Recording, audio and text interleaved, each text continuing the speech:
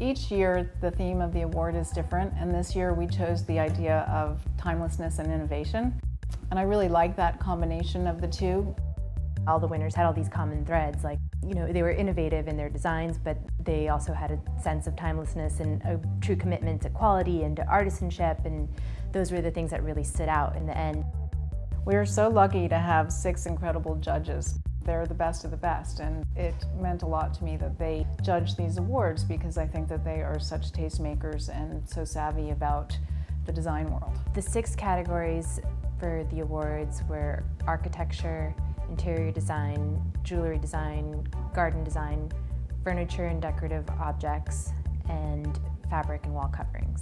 I'm really excited about this year's winners. In fact, we have 6 great, talented people that have deserved this award. They have these incredible techniques and apply this really amazing craftsmanship to the product, and it makes it modern in a way, but it still has all the qualities that make something an heirloom. What's exciting is when somebody takes something that you've seen 100 times and then they twist it or reinvent it slightly, and then they come up with something that's so new, and you're like, wow, how come no one ever thought of that before? Timelessness and innovation, I think, is very appropriate for Veranda, and especially today. We've set the bar high, and I think it's to the credit of each of these winners that they deserve to be recognized, and it's our pleasure and honor to have this opportunity to do that. It's all about celebrating these incredibly talented people and bringing them out to the world.